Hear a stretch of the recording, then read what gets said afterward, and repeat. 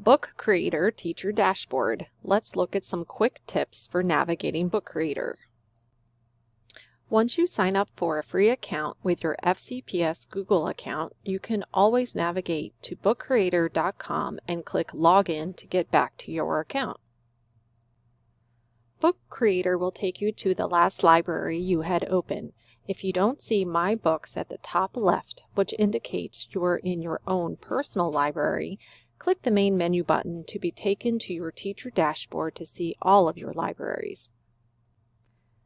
Think of the first library, called My Books, as your own personal library where you will keep master copies of books and activities that are still a work in progress.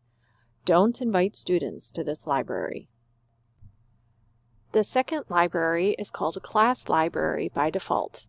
While you can rename the library, there is no need to do this if you have a free account since you only have access to one class library. Invite your students to this library.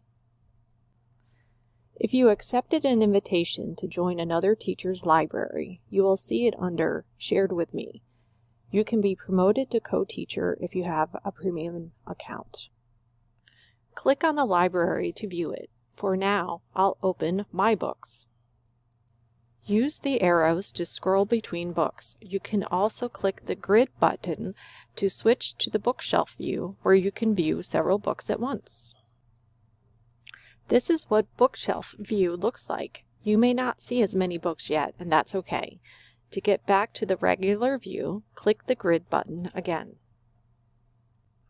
To go back to the teacher dashboard and see all of your libraries and other fun resources, click the main menu button. Notice the tabs at the top of your dashboard. Let's explore them to see what they offer. The Discover tab has numerous templates that you can view and remix. That means you can download and modify them to use with your students. The Learn tab has helpful bite-sized articles to help you along the way.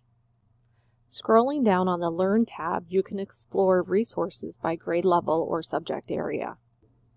The Certification tab takes you to a series of short videos if you want to become a certified book creator author. Even if you don't, the videos are really helpful to watch. The Apps tab allows you to turn on extra features to enhance what types of content you can add to your books and activities. You can also give students access to these tools if they create their own books. The top row of apps can be turned on and used with a free teacher account.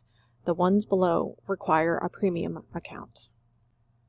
You can click the X or the Libraries tab to return to your library. Stay tuned for more quick tips for getting started.